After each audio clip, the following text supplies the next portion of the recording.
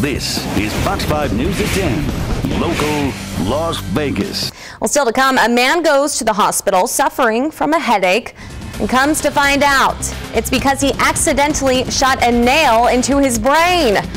We have his amazing story ahead. And they say it takes a village to raise a child. Apparently it works both ways. How these bright students helped create their own cities and how their ideas could help us all. Middle school students across Southern Nevada compete in the annual Future City event today. It happened at the Northwest Career and Technical Academy. The competition encourages teamwork, cooperation, and presentation skills. 13 teams made up of 6th, 7th, and 8th graders built imaginary cities of the future using about $100 worth of recycled materials. They had to demonstrate solid engineering principles involving transportation and energy.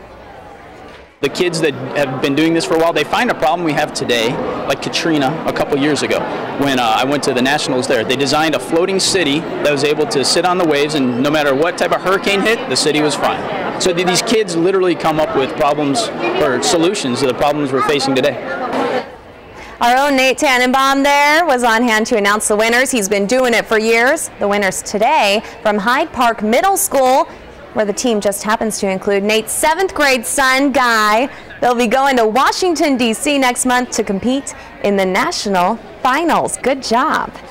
Now, Fox 5 weather, 24/7. That is a really neat deal, and I'm proud to be part of it. And it was a real surprise that the kids from Hyde Park won. Not that they didn't do well, but it was like, wow, they won. That's cool. All right, and speaking of cool, it puts a 50% chance of rain on the next storm system for Monday, and that's a good one. That's a good thing. And then into the mid-60s next week.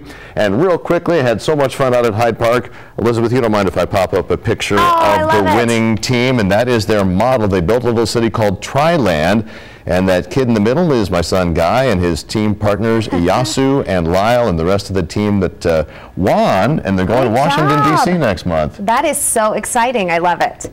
And your son looks just like you, I have to say. There's not much we can do about that, but thank you. Adorable. Okay. And congratulations. Great work. It was incredible. All those kids are amazing. Yeah. Thanks, Nate.